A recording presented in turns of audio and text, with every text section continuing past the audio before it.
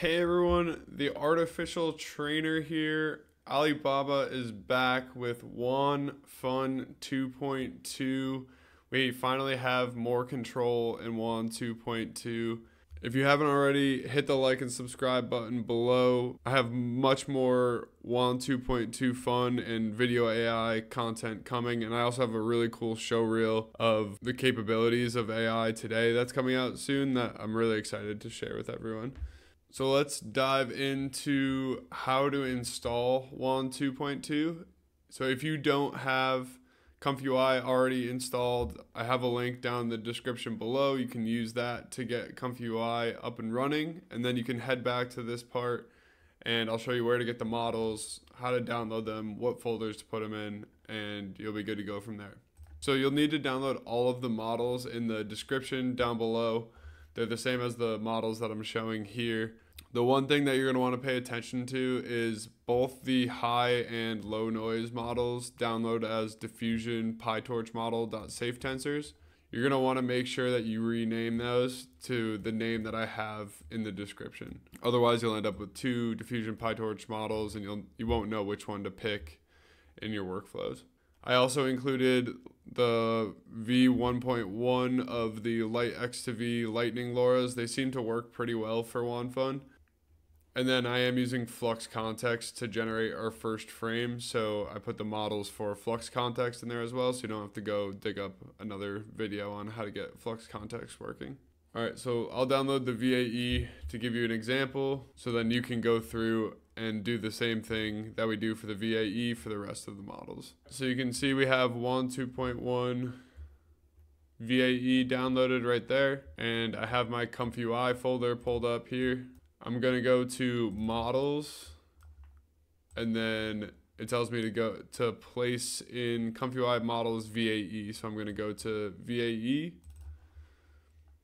and then I'm just gonna drag my downloaded file into VAE. All right, so now we have the VAE in our models folder, and we should be good for that file. So do the same thing with the rest of them. They all show you where to put the model and also what to name it. Most of the time they're named the same thing as they're downloaded as, but in rare cases like these diffusion pytorch models, we have to rename them. Your other option is to use ArtOfficial Studio, which is my custom built app for, it's kind of a wrapper for ComfyUI, diffusion pipe for training LoRa's, and some other tools that I find helpful. There's a model downloader section. All you need to do is go down to the Wan2.2 Fun Control section, hit download selected models, and it'll download all of your files into ComfyUI for you. And from there, you can go to the app links and open up ComfyUI. If you're not going to use ArtOfficial Studio, just open ComfyUI the way you normally would, and you'll have all the models there. All right, so from the description below, you can grab the workflow, or you can head to my Patreon if you'd like to support there.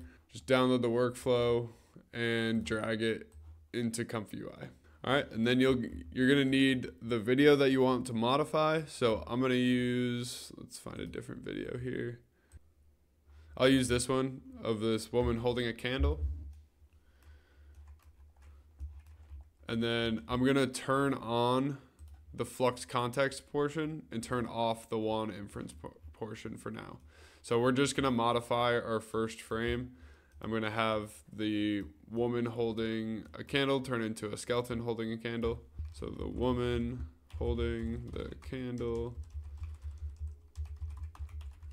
is now a skeleton. And just make sure before you run it that you have selected all the right models in this section.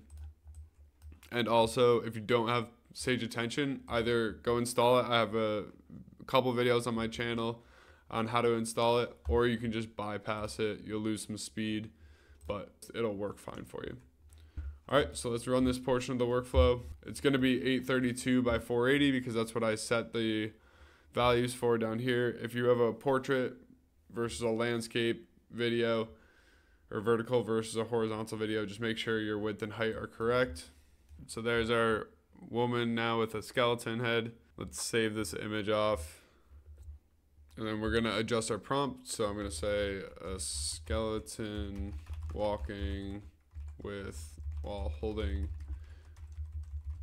a candle. And then let's bypass the flux context because we already have our image, and let's turn on the Wan inferencing section. So you can see we already have our control net video. If you want to use something other than DW pose, there's some other options here.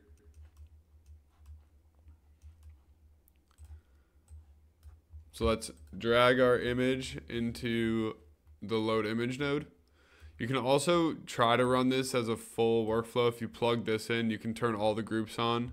But I was running into RAM issues. I have 96 gigabytes of RAM, and I was running into RAM issues. So I would imagine most people trying this would run into RAM issues. But if you want to try it, connect up the get mod first frame node, and then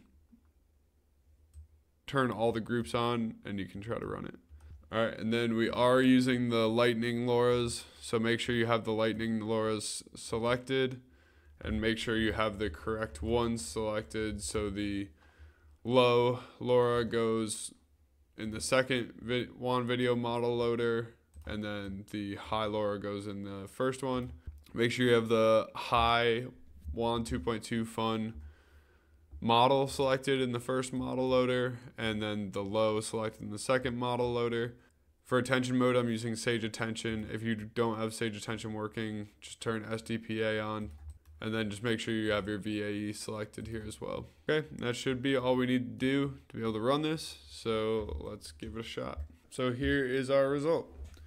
Pretty solid, right? We got the skull moving around.